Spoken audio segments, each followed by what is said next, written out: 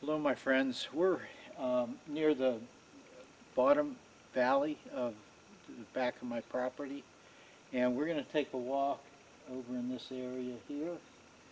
And what I saw, this was about a couple months ago, there was some bright white over in there, and that's unusual. You don't see white objects in the woods. So I went over to investigate, and we're going to take a walk over there right now. What I found was the remains of a violent lightning strike that hit a hemlock tree, and it just exploded and blew it apart into shreds. So let's take a look and see the damage that was done. You can see here, as you're going through the woods, the understory is pretty barren of green vegetation, and where you get the light, that's coming in. This area right here, there's a slight indentation in the terrain, and the trees that were growing here, you can see they're dead, and the reason they died is probably because the ground is wet, and right now this ground here is soggy. We're through that spot. Then there's another one, same way, right over here. And this is where the tree was struck. Now we're going downhill. Now, lightning strikes usually the tallest object. You know, it's a giant static discharge. Look at the wash here. This is an old wash. And when you get to the bottom, I got to watch where I'm walking. There's holes here.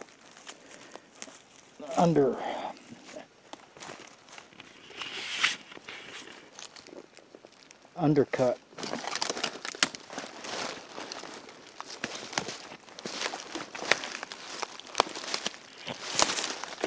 So this is evidence of lots of water.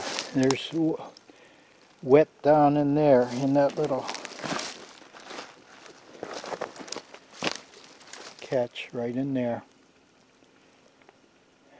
and evidence of a lot of undercutting. And if you look down here, look at all that greenery. That's swamp-like, no trees growing in that area. Some real nice hemlocks here. That's a giant one right there. Here's the one that was struck, and it exploded. Now, I should have come here a month ago when all this new wood was bright white. But look at the distance. Right here where I'm standing, these shards, all these laying on the ground, this is parts of the tree. And heck, that's got to be close to 50 feet away from the trunk of the tree. The tree was large. It was a large hemlock. You can see that the leaves are already turned brown, so it's been a few months. And right here where I just crossed, here is some more, and I see bark remains right here.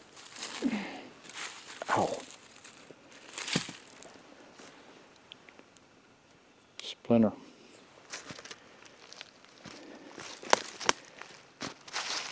Look at these pieces over here. These are even further away.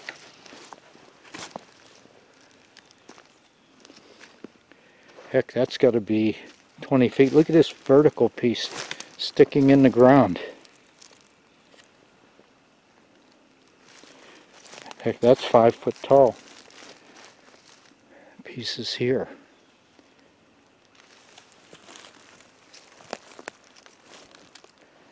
down in the valley in this area here. That's about 100 feet away there. There's a piece of wood sticking in a dead log.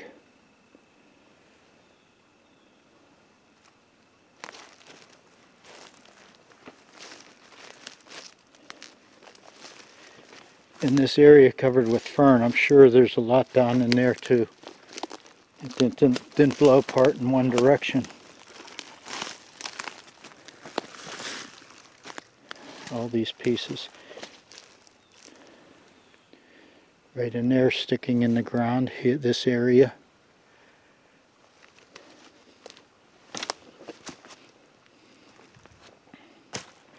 There's bark from the tree.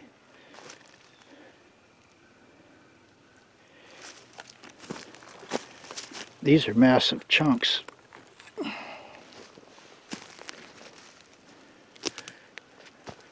Blew apart in every direction. Pieces down in here. Over in there.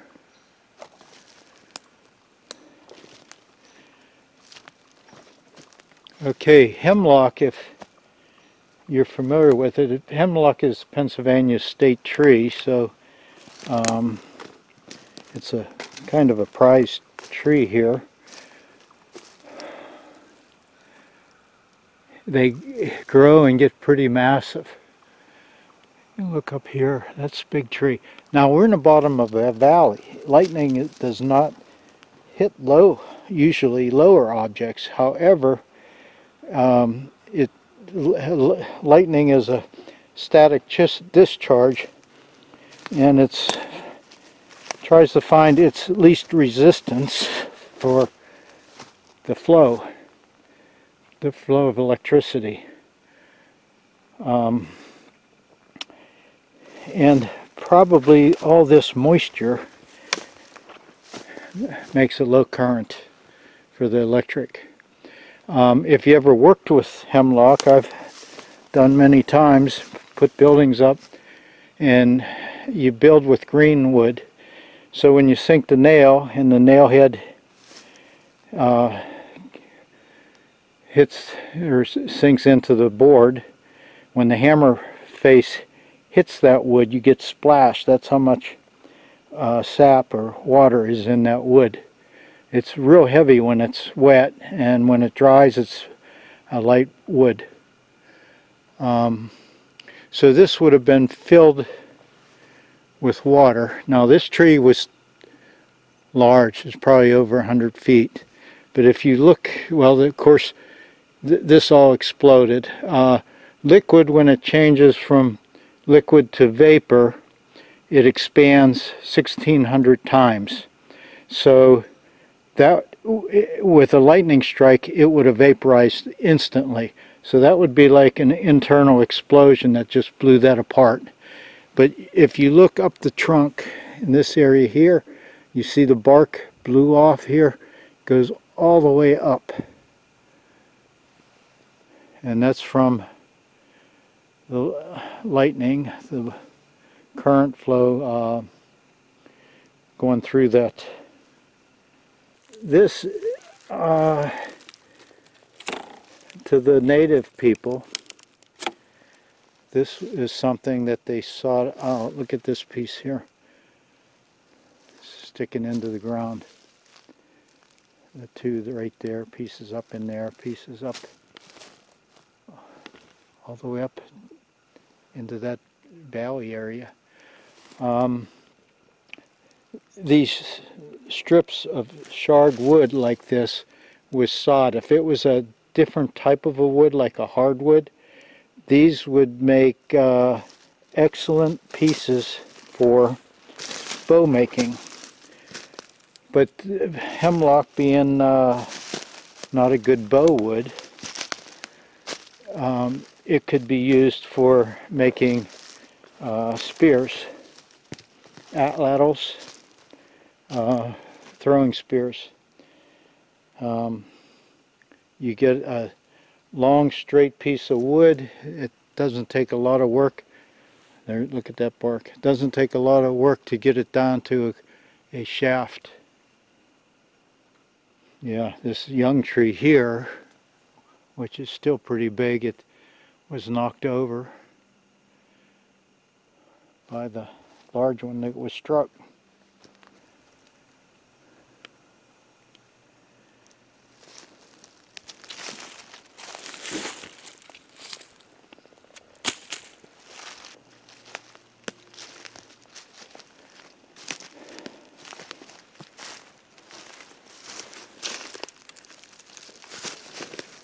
I can't even pull that out of the ground.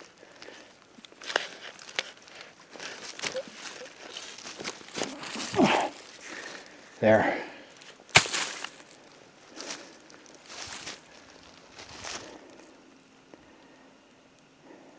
That's a lot of lumber.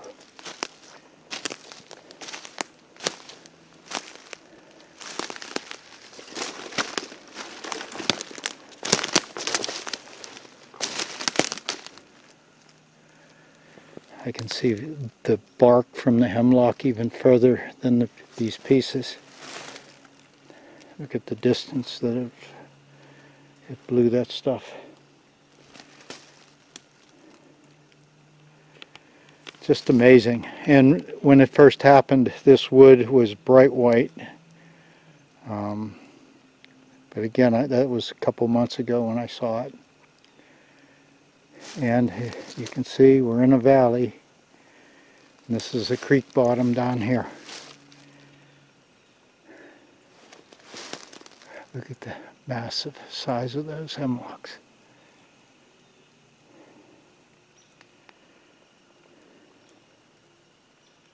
Beautiful forest.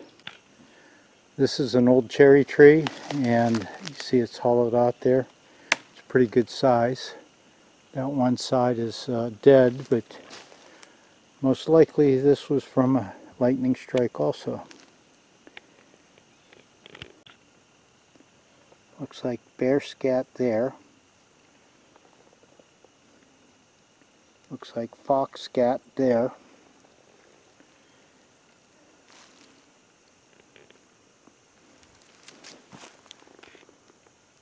Deer scat there.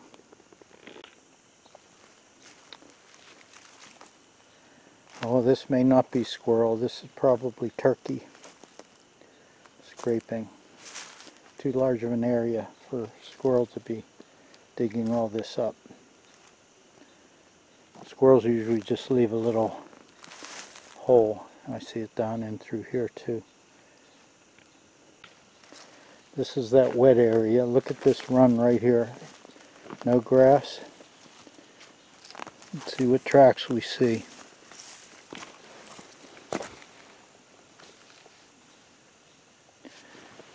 There's some fresh deer right there. A lot of this is old deer track. Fresh right in there.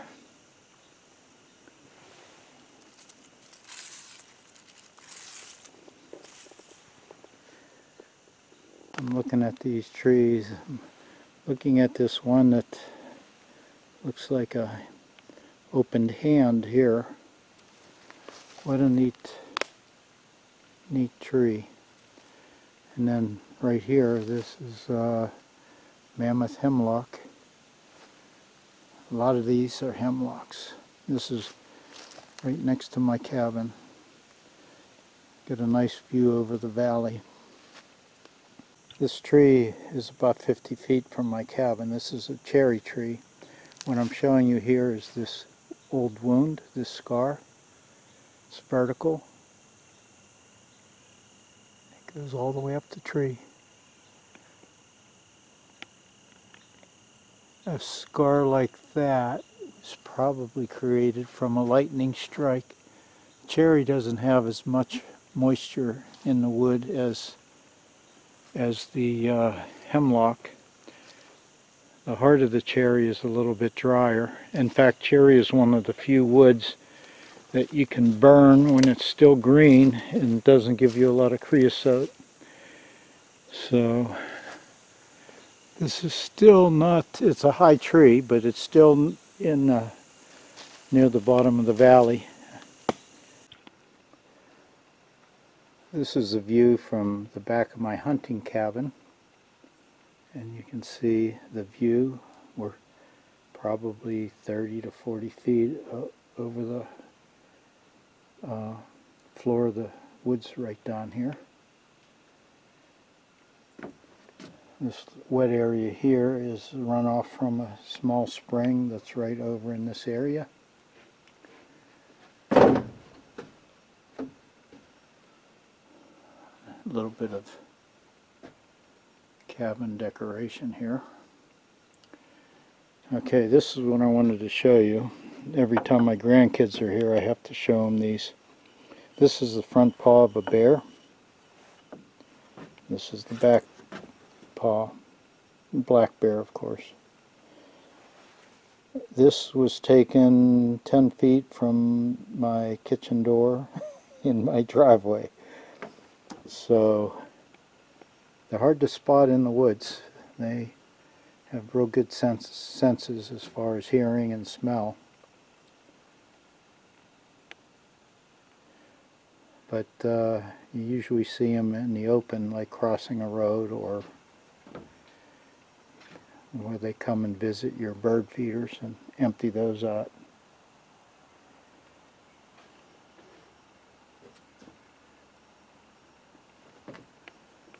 These trees are amazing.